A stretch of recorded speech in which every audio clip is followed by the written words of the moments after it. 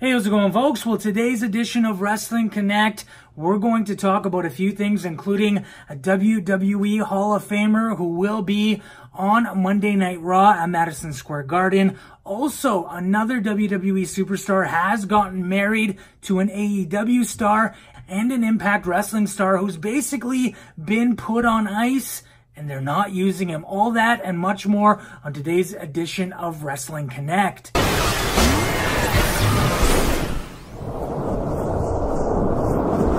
Well, Stone Cold Steve Austin will be making an appearance at Monday Night Raw at Madison Square Garden on September 9th.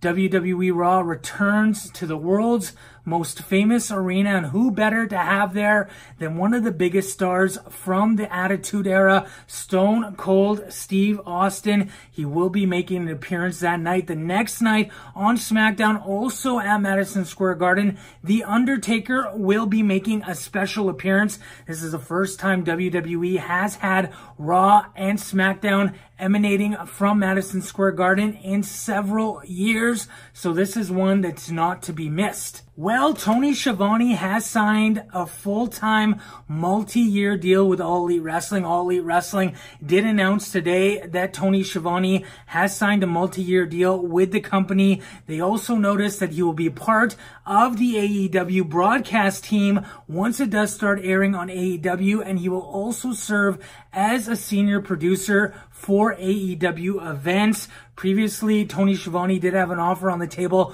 from WWE. Clearly, he took AEW. As far as MLW goes, he is still under contract with that promotion, but he will be doing a full-time work with AEW as well. So him and Jim Ross together behind the booth as AEW does come to TNT on October 2nd. Well, another WWE superstar just tied the knot, as yesterday, outside of Los Angeles, Iconics member Peyton Royce did marry her longtime boyfriend, Shawn Spears, also known as Ty Dillinger, in the WWE. The WWE actually posted an article regarding this on their website. They didn't state that his name was Shawn Spears. They said Ty Dillinger, obviously for the WWE universe to be familiar with who he is.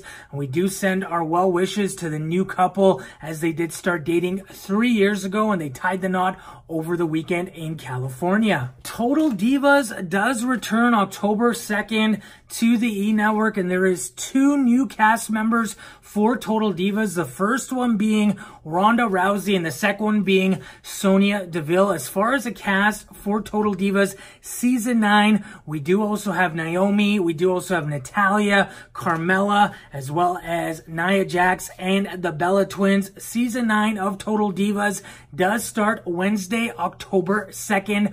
Well, it looks like Killer Kross and Impact Wrestling remain at a standstill, as Killer Kross is not being used for any Impact events as of right now since Slammiversary. And according to Mike Johnson over at PW Insider, it does look like he is still contractually bound to the company. They're just not booking him. They're basically keeping him on ice, as he is still under contract. As we did report before, Killer Kross was looking for more money for his deal once he found out a lot of other folks what they were getting paid, and he also knows that there is some interest outside of Impact Wrestling. Impact Wrestling, however, isn't going to give him that pay raise, and they're basically not booking him for shows for the time being. It will be interesting to see whether or not Impact does actually book him next month for the TV tapings in Las Vegas, since he is from that area. I guess we'll just have to wait and see how this one does pan out. For the latest wrestling news, always check out